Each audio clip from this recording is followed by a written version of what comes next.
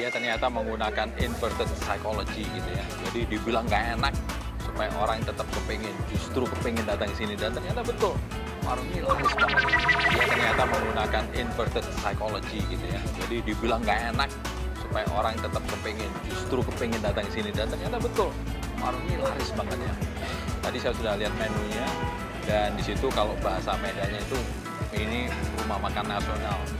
Kita lihat di sini ya. Misalnya, nah ini dia, cara menyajikan nasinya itu bukan cuma nasi putih dicepok gitu aja ya, tapi dilengkapi tuh, ada sambal hijaunya, ini khas Padang ya, Sumatera Barat ya. Lalu di sini ada, ini sayur tauco biasanya ya, itu khas Medan itu, kalau tauco, orang Medan suka banget tauco, ada tahunya, ada sayur sedikit, ada kacang, terus ini ada semacam lalap-lalap gitu ya, terik, kering tempe, ini rada Jawa gitu kan. Nah begitu juga yang di sini. Ini menunjukkan nasional juga kan. Kita cobain sekarang. Saya pengen cobain ininya dulu deh. Tauconya ya. Tauconya ini biasanya nikmat banget. Sederhana tapi nikmat. Nendang tauconya. Nah, ini sambal hijaunya ya. Sambal Padangnya ini. Wah. Tendang juga, jadi dari sini nendang, dari sana nendang. Cakep dah. Nah kalau Jawa-Jawanya ini gimana nih? Sambal Jawanya dengan bayam.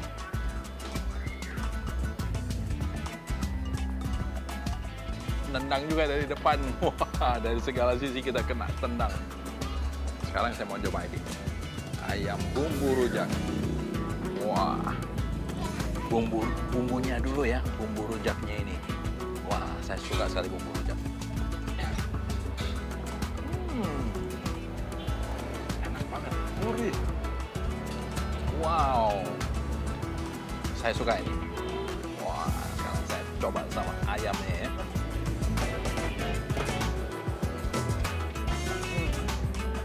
Top, markotop. Ayam bumbu rujaknya juara ini.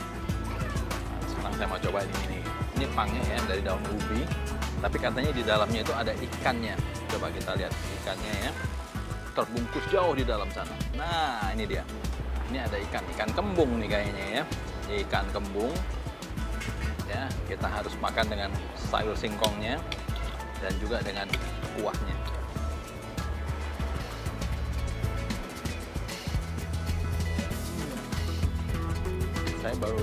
Saya sudah saya makan ya. Wah, ternyata dia juga taruh apa nih?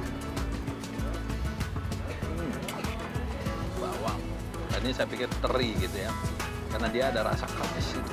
Saya pikir teri nasi yang dicampur sini. Tapi ini ada satu tone manisnya gitu, enak. Yang terakhir saya mau cicipin ikan aji-ajinya. Wah, ikannya kayaknya empuk banget.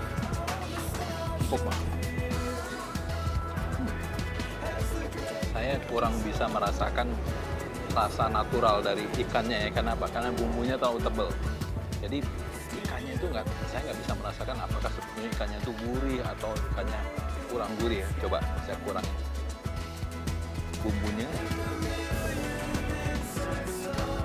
Oh, ternyata sebetulnya daging ikannya sendiri enak. Jadi tanpa bumbu yang tebal, seandainya bumbunya itu tipis saja ya, kita akan lebih dapat merasakan rasa ikannya.